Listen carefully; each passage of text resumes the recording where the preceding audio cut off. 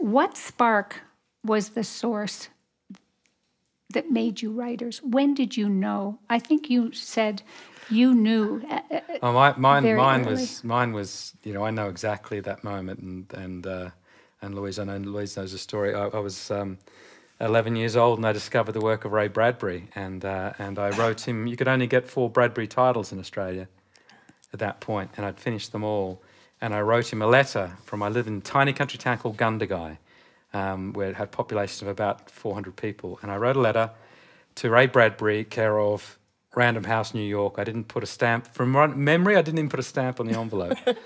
And 3 months passed, and I came home from primary school, and there on the kitchen table was a package wrapped in brown paper and containing the 4 Ray Bradbury titles that weren't available, and a letter from the great man himself saying how thrilled he was to have a young reader on the far side of the world.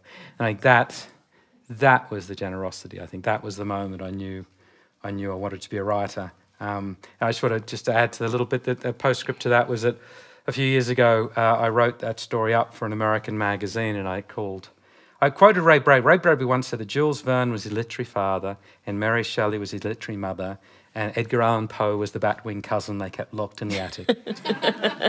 And I said that Ray Bradbury was my literary father, and that Steinbeck and Hemingway were my overachieving older brothers. And this story appeared in a magazine and was republished on the website. And about a week later, I got an email from Alexandra Bradbury, who was Ray's youngest daughter. I had no idea he was still alive. And she sent me a message saying, my father is 91 years old and he's now completely blind. But I read him the story that you wrote, and I wanted you to know that you made an old man cry. Oh. And he wanted you to know that you are his son. Oh, how nice. Oh, that's lovely. That is really, really beautiful. Yeah. Make us cry. Yeah.